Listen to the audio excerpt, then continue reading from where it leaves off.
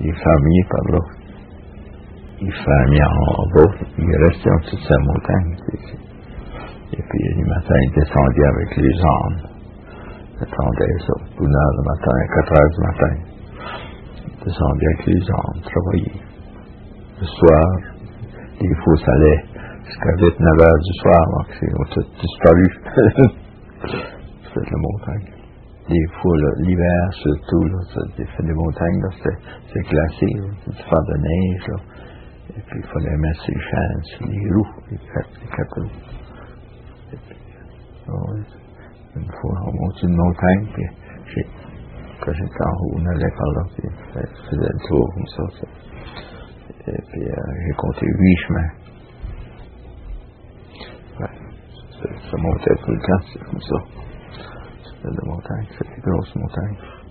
Une journée, j'avais des ânes de mon truck à mes sacs. J'avais été chercher là, sur la montagne, là, c'est là qu'ils ont tout.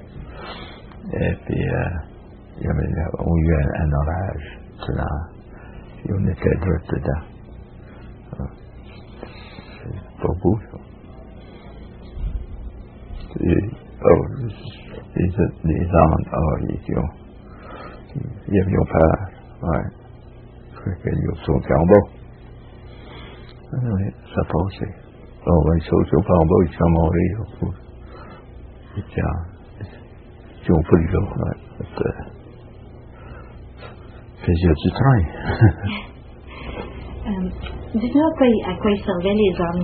Vous les apportiez au front, j'imagine, oh, oui. À quoi ils servaient les ânes, M.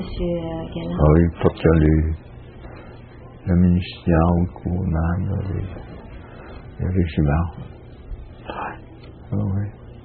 En Italie, il y a eu aussi de ça. Les ânes. Oui. Alors les soldats embarquaient sur les ânes pour se transporter?